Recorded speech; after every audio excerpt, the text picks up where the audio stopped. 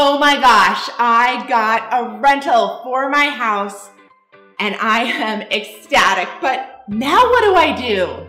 Hi, I'm Kimberly Lahadny with the GCH Luxury Group, powered by Real Broker here in Augusta, Georgia. And today we're talking about how I have finally gotten my first rental as a master's sleeper house. And I'm so excited. I did this so that I could tell this story firsthand. Now, this is my first year renting, and I had to take certain steps that were brand new to me so that I could share them with you. Now, in Augusta, there are blog sites that will tell you how to do this, but I just want to tell you firsthand and give you a little sneak peek into what happened the week that all the things came. So you'll see that in a minute. But I am so excited. We did go through a hospitality group. We did get a call that said, hey, Kimberly, we have a renter for you and an offer. They gave us the price and it was a little bit less than we wanted, but it was for less time. So actually overall, we got more than we wanted and we get to stay in our house a little bit longer. This is how it's going to go. So once you have a renter, you are in hotel mode and it is crazy. So once you get the contract and you've agreed on a price, you sign it, they sign it, and within about a week, you get your first deposit. Hold on 1 second, because it's very exciting to get your deposit, but I would warn you not to spend everything up front. The first year, you will have a deficit because you're going to prep this house and you're going to get some items that we're going to talk about in a minute. And it will set you back from that initial wonderful tax-free fee that you're getting for renting your house out. But once it's there, every year after that, you are netting the full price. So what does it look like when you get the deposit? Typically, people use it to do some maintenance in their house and exterior. They ask you to power wash your house. If it needs some paint, they tell you to paint it.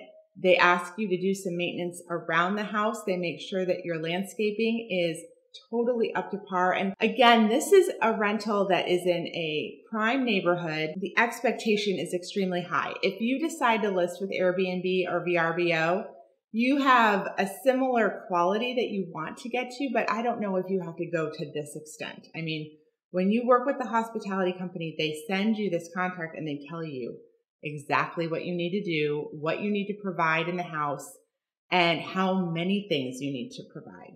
So here we go.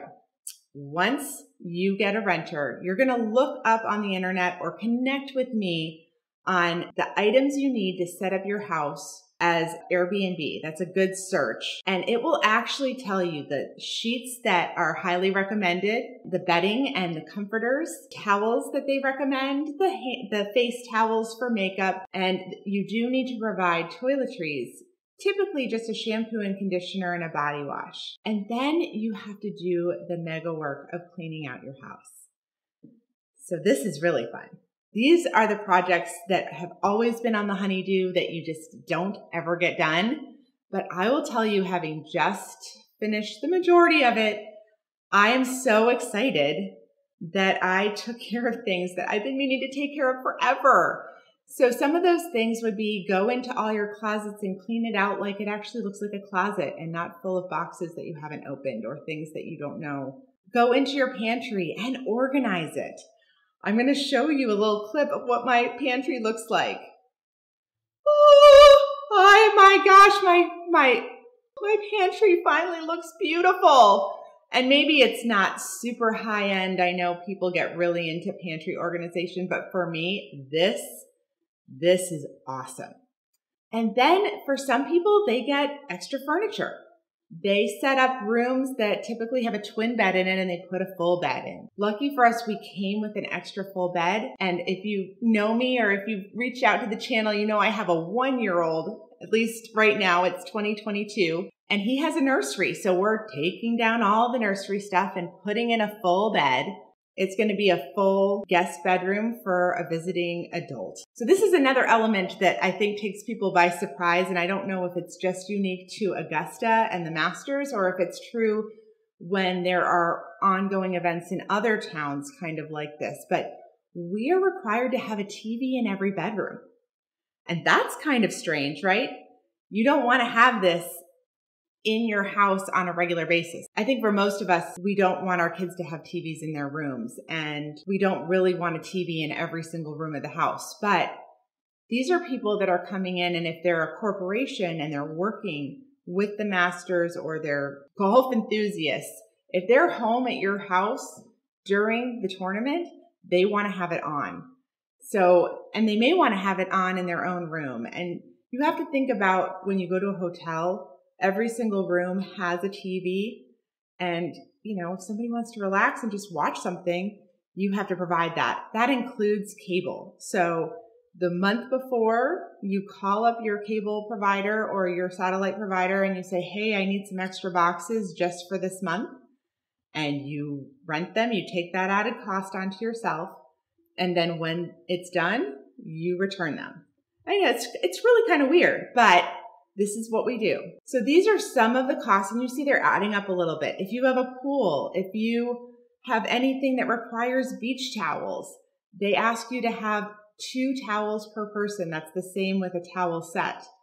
2 towels, full set of towels for each person that is in your house. And you can see how this adds up. I have done a budget for myself, and I can tell you privately when you reach out to me exactly how much we spent to get our house ready. Everybody's going to be different, and where your house is when you decide to take this on will really account for how much you spend right before the Masters. So that's a little bit about the crazy that goes on with this. I'm going to show you this cute little video about when all the boxes came from Amazon and I ordered the majority from Amazon, what that looked like for that weekend as things came in over and over again. Okay, we got beach towels. 2 beach towels in each set. So we're ready. Look at the crazy that happened. Look at all the stuff that was delivered. This happens when you get your deposit the first time and you order everything that you need for your guests. So we're getting fully organized. This only happens your first year. I promise you never have to do this again. Oh, and I forgot to tell you, not only do you need sheets and towels and actually mattress covers, but you need pillows for every guest. They do not want to use your pillows. So that's another added cost that people don't even think about, but you would do pillows and pillow covers. But I will tell you, I have had a bit of a lesson for myself.